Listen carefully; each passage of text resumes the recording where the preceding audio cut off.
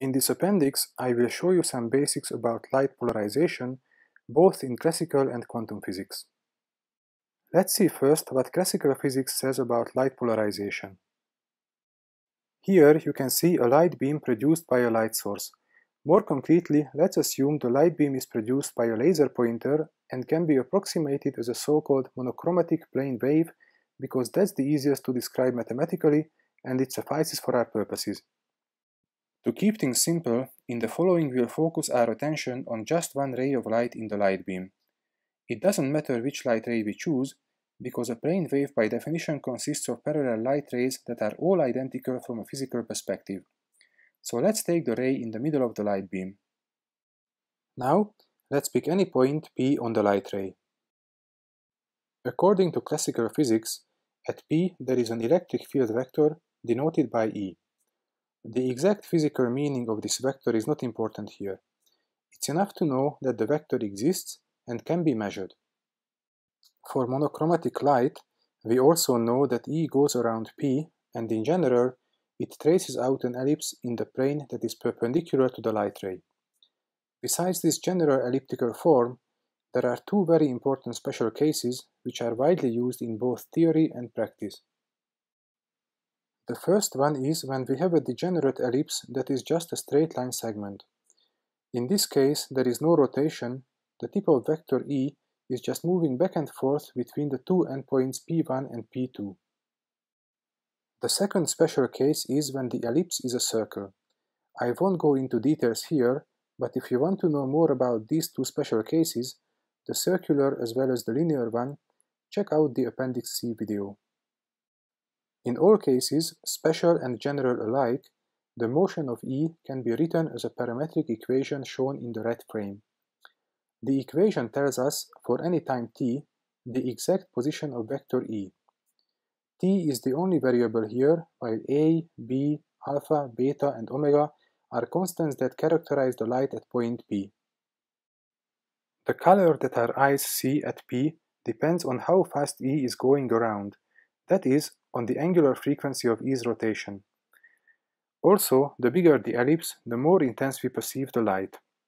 Physically, intensity is proportional to the sum of the squared amplitudes. Here, just for convenience, we simply define intensity at point P as A squared plus B squared. Unlike color and intensity, the polarization at P is something that our eyes cannot see. It is the pattern of E's motion, the shape and orientation of the ellipse, as well as the direction of E's rotation, which can be either clockwise or counterclockwise.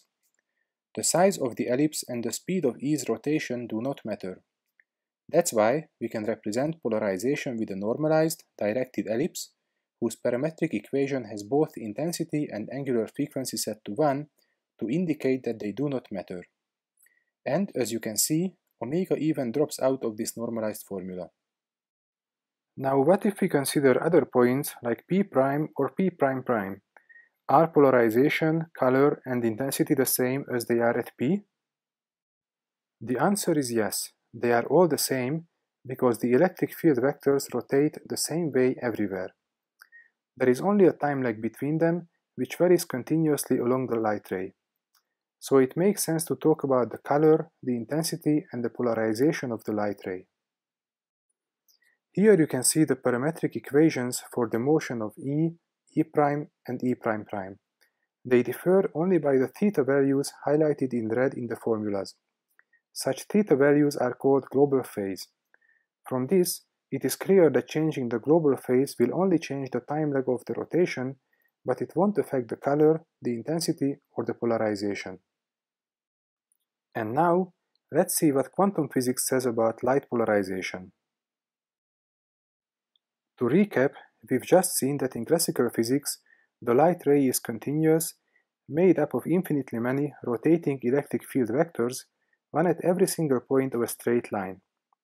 However, about a century ago, experimental facts emerged that could not be explained by this classical theory of light. For example, if we produce weaker light by decreasing the intensity, classical physics predicts that the size of the ellipses along the light ray would decrease, but otherwise, the picture would look exactly the same as before. However, When physicists later decreased the intensity to extreme low levels, the previous continuous picture broke down, and it became apparent that light is in fact a stream of tiny particles called photons. The lower the intensity, the less frequently the photons are coming along the light ray. At higher intensities, light looks continuous because it's made up of zillions of photons. Now let's take a single photon in the stream. In monochromatic light, all the photons have identical properties, such as identical energy and spin state, where spin is the intrinsic angular momentum of the photon.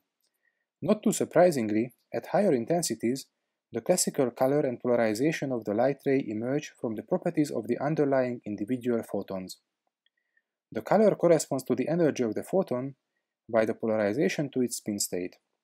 Thus, in quantum physics, the interpretation of color and polarization is different from that of classical physics.